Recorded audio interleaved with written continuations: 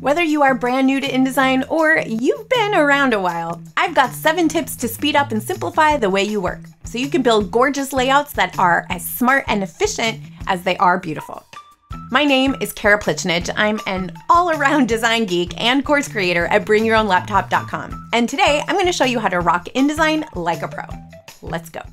Tip number 1 is to set your default font. Wondering why your text keeps defaulting to some random font? Changing it over and over again eats up a lot of time, so it's worth knowing how to fix it.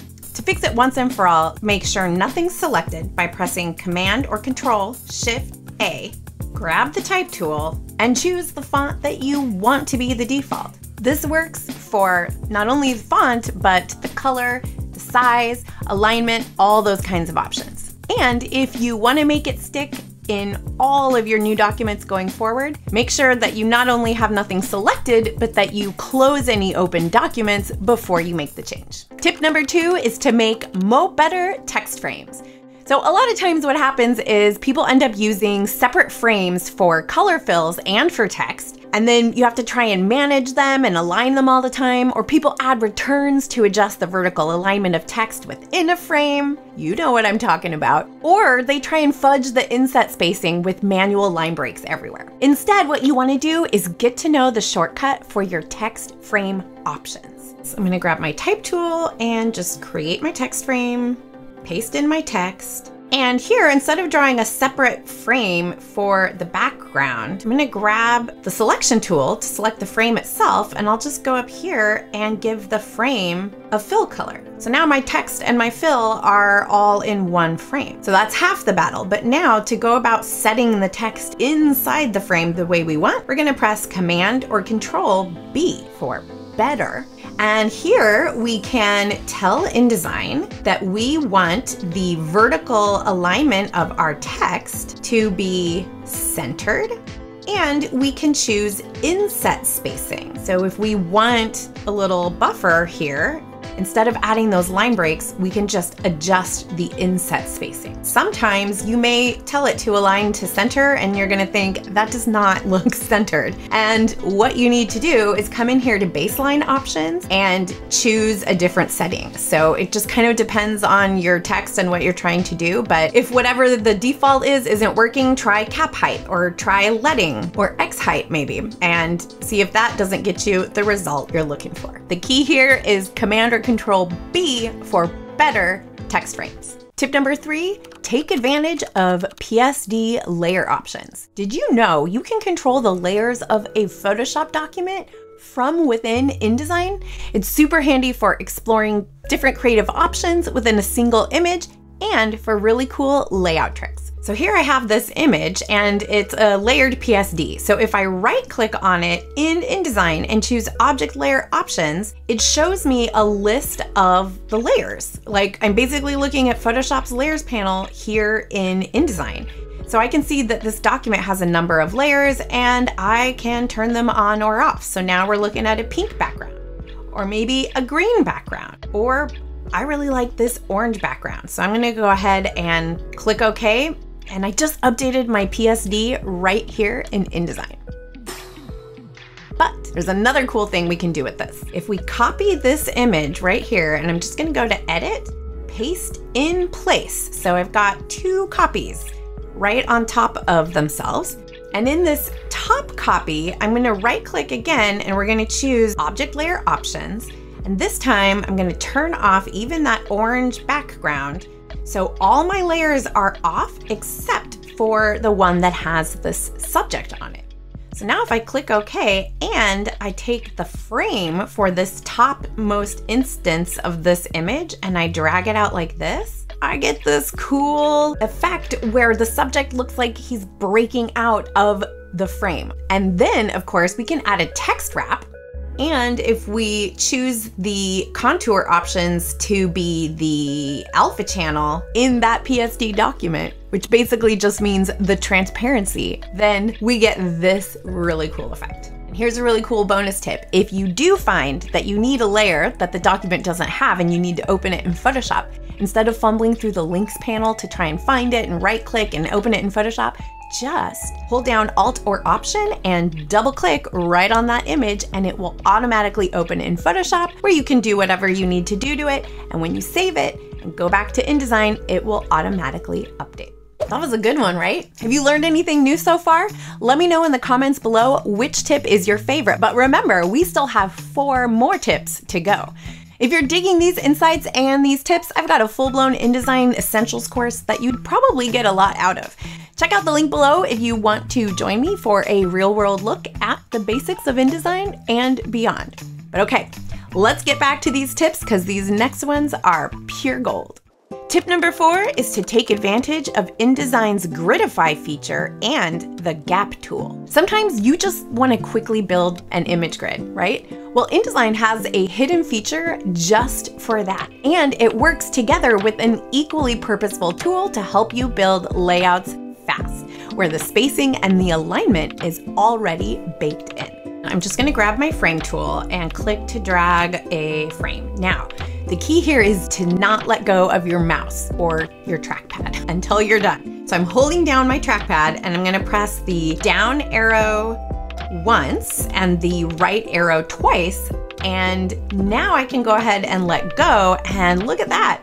We have 6 frames ready for images, but there's more. Let's go over to Bridge, and I'm going to grab these images to bring in. Here's where it gets really cool. If we go to our toolbar and we grab the 4th tool from the top, it's called the Gap tool. The keyboard shortcut is U for unjack my gaps. And if you come back over to your images, you'll notice if you hover in the space between them, you can adjust the gaps and realign your grid however you need to. And if you hold the Shift key, you can adjust individual gaps just like so. And of course, we can move our images around within the frames per usual. And there's all kinds of ways you can do even more with this tool, so it's worth holding onto this little trick and keeping it in your back pocket. Tip number 5 is to use Generative Expand in InDesign. So you know how as designers, we sometimes need to make a square peg fit into a round hole? Well, the designer-y version of that anyway. Sometimes it works, but sometimes the composition just doesn't fit the crop. And your choices are to change the layout, change the image, or fire up Photoshop, but not anymore. So here we can see I have this image frame along the entire width of my page that I want to fill with this image. But this image is only this big, and I want it to basically fill this whole frame, but I don't want to have to scale it up and lose our subject. So thankfully, if we just select the frame itself and then we come up to Window and we choose Text to Image, we'll select Generative Expand from the dropdown. We can leave this prompt empty and we'll go ahead and just click Generate. And we just drink some coffee and wait. And there it is. So let's see what it came up with.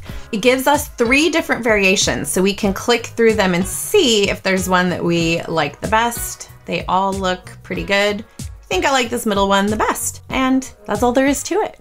Tip number 6 is a little beyond InDesign. It's make Bridge your bestie. Whether you work on Mac or PC, relying on Finder or Explorer to navigate your files and perform basic search or productivity functions is a serious hassle that you didn't even know you had because you never knew any better. Enter Bridge. Bridge is 100% free for everyone. Like, you don't even have to be a Creative Cloud subscriber.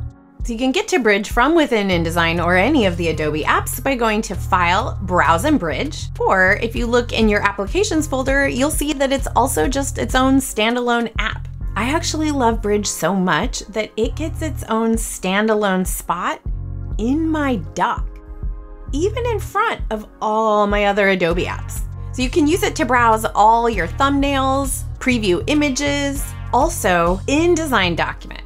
You can get larger previews by pressing the spacebar, and depending on your settings, you can even use the arrow key to browse through individual pages of your InDesign document.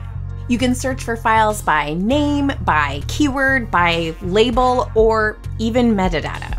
When you find the images that you want to work with, you can bring them straight into InDesign by choosing File, Place, in InDesign. But that's really just the beginning. We could do a whole separate course just about Bridge. It's that awesome, and it can really help turbocharge your InDesign workflow. Okay, you guys, I saved the best for last. Tip number 7, one-click formatting with next style. So when you're working with text in a repetitive pattern, like say on a menu or a directory where there's one paragraph style followed by another paragraph style just over and over again, you can style the whole thing with a single click if you take advantage of the next style setting. So here I have a little menu for some smoothies. So at the top, we have the name of the smoothie, we have a little description about the smoothie, and then we have a price. And that just keeps repeating. So again, we have the name of the smoothie, the description and a price, another smoothie name, description, price, etc. So I have some styles here set up to go with that. I have an item name, and in the style settings, here where it says next style, I set it to item description. Okay, now in the item description style, I set the next style to item price. So what do you suppose I set the next style to in the item price style? Let's go into there, and lo and behold, that next style goes back to the loop and restarts the whole sequence over again with item name. So what does that mean? That means we can select all this type, and if I go to my paragraph styles and I right click on the one I want to use, in this case, item name, that's the one that comes first. I'm going to right click and choose apply, item name, then next style. Are you ready for this? Bam! And just like that, the entire menu or directory or whatever 1,000-page document just got styled in a single click. Was that a great list of tips or what? Which tip will make the biggest difference in the way you work, and what other game-changing tips do you think should be on this list?